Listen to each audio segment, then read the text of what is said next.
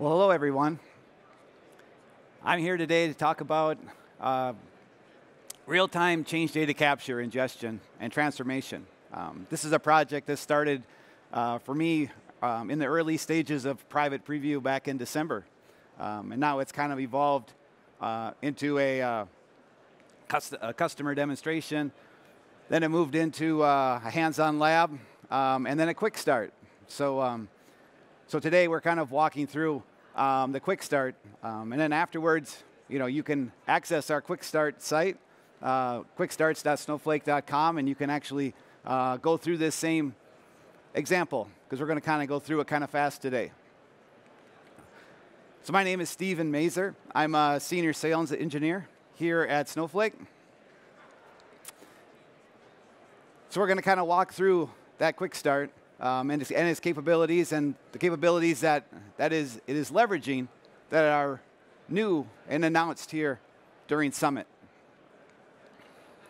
And those are Snowpipe streaming and dynamic tables, and working those together. So Snowpipe streaming essentially provides you with a client, essentially to communicate directly to Snowflake to do ingestion. And dynamic tables essentially provides you a purpose-built data engineering object to essentially work directly inside Snowflake to do ELT types of transformations and preparing data from the initial landing table to the final forms that the business would like them to be in.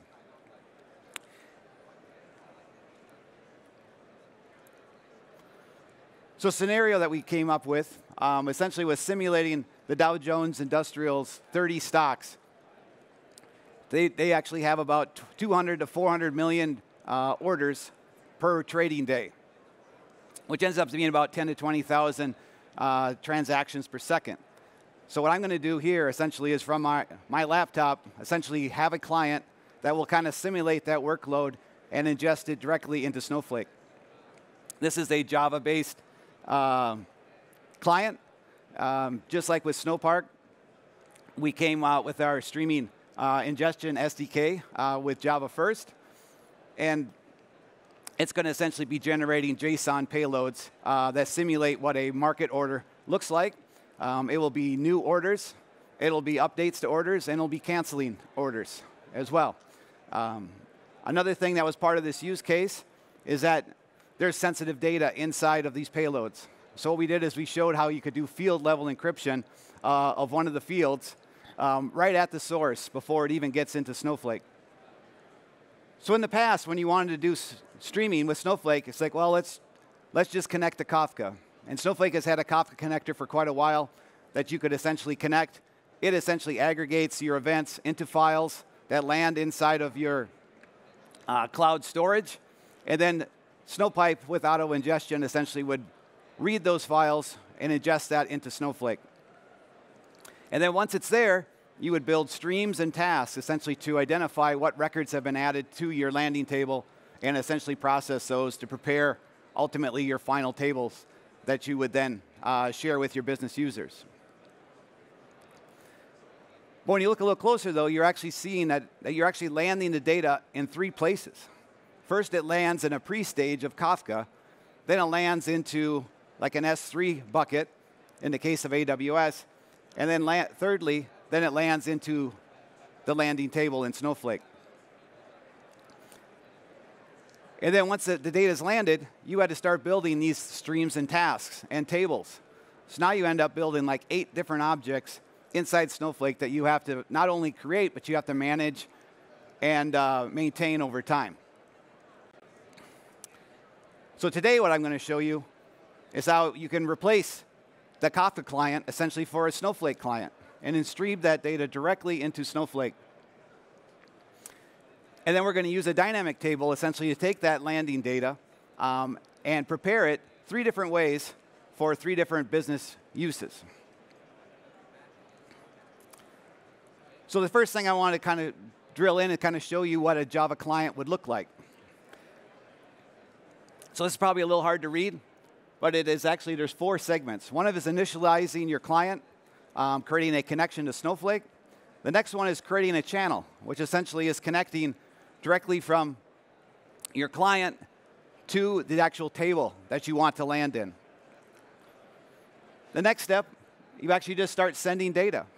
You essentially create a hash map with your record of data, and you essentially send that to Snowflake. And the last steps is essentially you can do the error handling to see if there's any challenges, as well as there's an offset, so you can kind of verify that every single record that you created did land successfully in the Snowflake. It also provides you essentially with a bookmark where you can kind of keep track and make sure nothing gets lost along the way.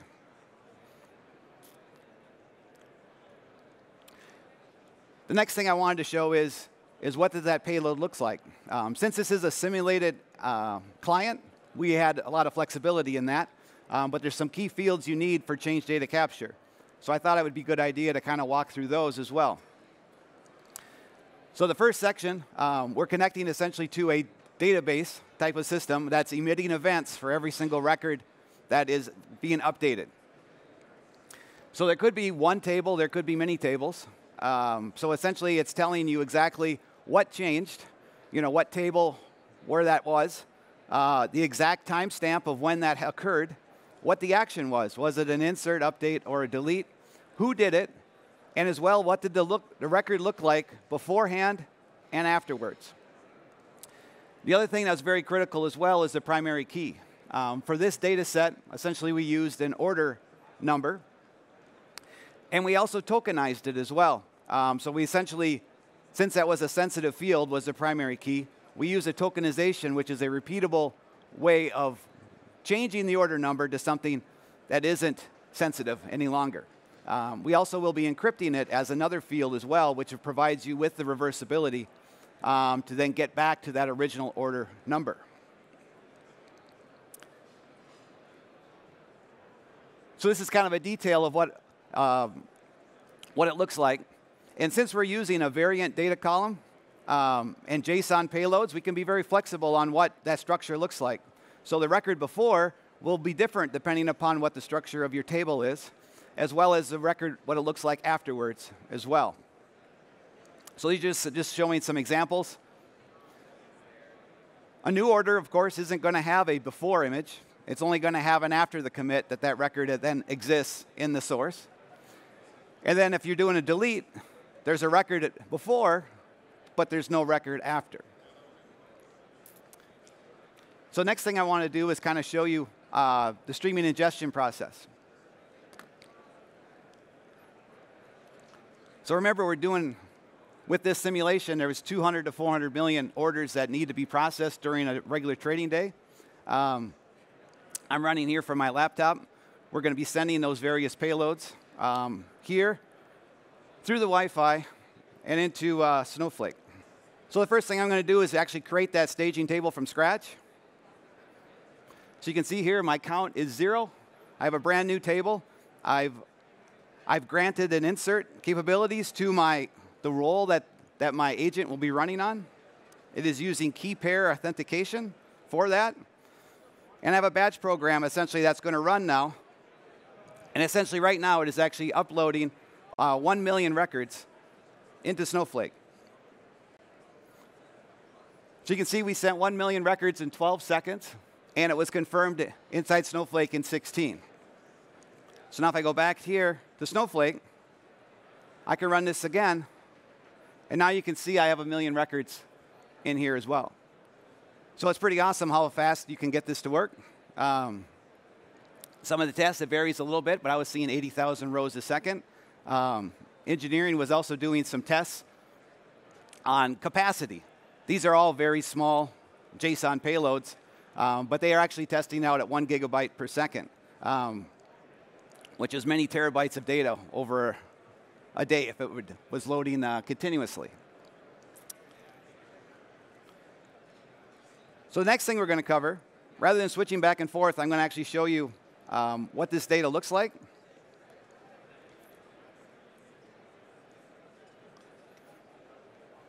So you can see here's an update. You can see what that payload looks like beforehand, as well as what it looks like afterwards.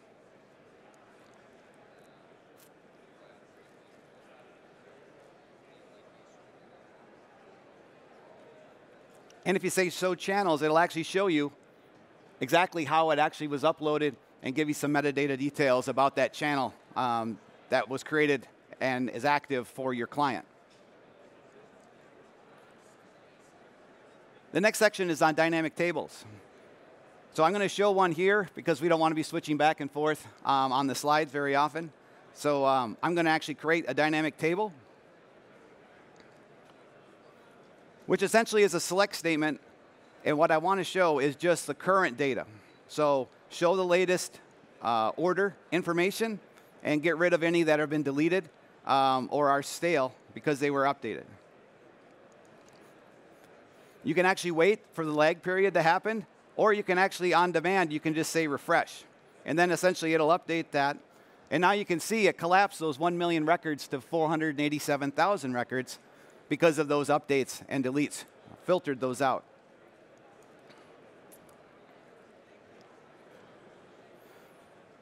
And now you can see we've taken out the JSON and used the colon notation essentially to select and create the various columns that we want. So we're doing data engineering in that definition to create those different columns to define what we want.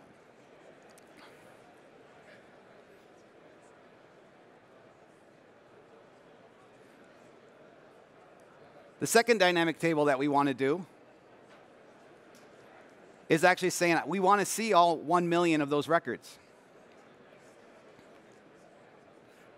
So let's refresh that table. And now we're going to add additional metadata fields that essentially define each of those records.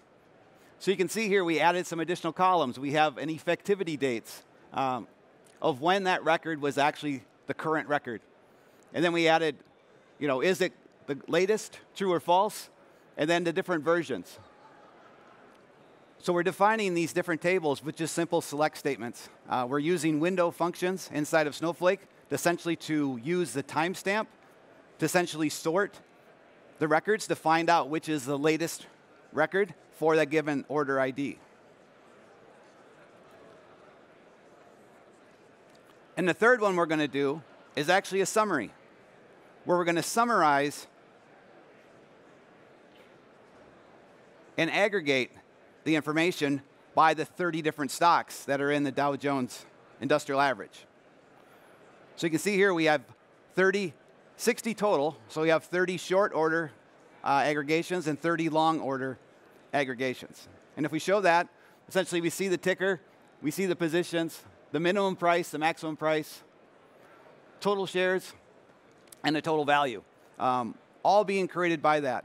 And now, if we go into Snowflake here, go back to my client,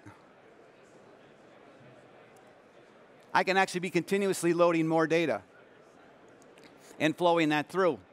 And then Snowflake is going to automatically essentially refresh this and keep all these tables current for me. So now we have that continuous stream of information coming in, and the business users are going to be able to see that data in the landing table within 5 to 10 seconds, and they'll be able to see the data in those transformed, curated data tables within a minute or two. Can we switch back? So some of you may already been in some sessions, but this kind of shows these two capabilities all kind of working together with an end-to-end type of use case. So when you create a dynamic table, you essentially define, just like you define a regular table, except you add the word dynamic. You add the lag of how long you want to keep how often do you want that table to refresh and keep current. It is actually an incremental refresh process. So it keeps track of how many records have been added since the last time that it was refreshed, and then it's only processing those types of records. So even though we're doing aggregations, we're doing the slowly changing dimensions, we're just doing the current orders and things like that, it's just processing based on what data has changed. And then the select statement essentially defines what we want. So the slides kind of walk through what each of those look like here. But we already kind of showed these live. But you can see you can kind of do a lot of that transformation all through simple queries and SQL syntax here when you're defining these tables. So the fourth thing we wanted to cover is what about the people that want to see the sensitive data? We need to see that actual order ID. So Snowflake has a lot of governance capabilities built in, a lot of security to secure data. But we also have people that are authorized to be able to get to that actual value. So what we did for this use case is we actually created a secure function. And the actual code that was used on the client, the Java code, was using AES encryption. They actually shared that code along with the configuration that they were using on the client. And we put that into a Snowpark Java function, or UDF, essentially in Snowflake. So we secured that function. We authorized it inside of a PII sensitive schema. And then we created a view for that as well. So now people that are authorized will essentially be able to have an additional column for that. When we originally built this, dynamic masking and tags and those types of classifications and other things weren't fully supported with the dynamic tables. But now that we're getting to the public preview, a lot of these new features have already been added. And there'll be more things coming within dynamic tables for GA. So this really enables you to have this whole scenario, and you can have lots of different tables all landing in that table, break out the different data sets, be able to have different perspectives of the data based on the business use, and based on their roles, they can see certain fields or not fields, just using basic Snowflake capabilities.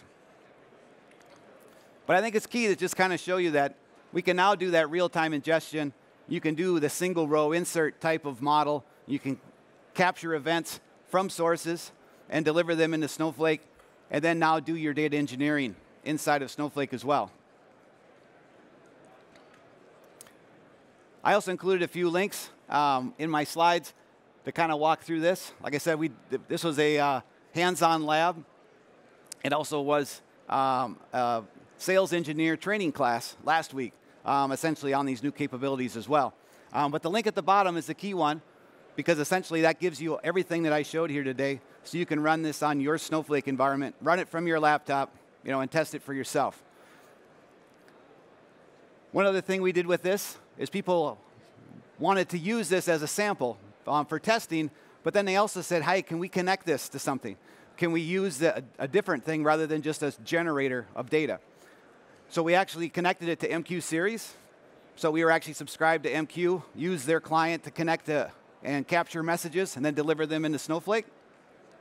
So we kind of created our own MQ connector with this same building block. We also were reading files for another use case where we're reading files and delivering them into Snowflake.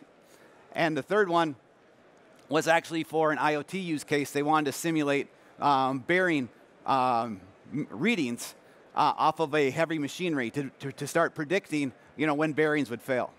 So that's really I have to show you today. I hope you're as excited as I am about these new capabilities.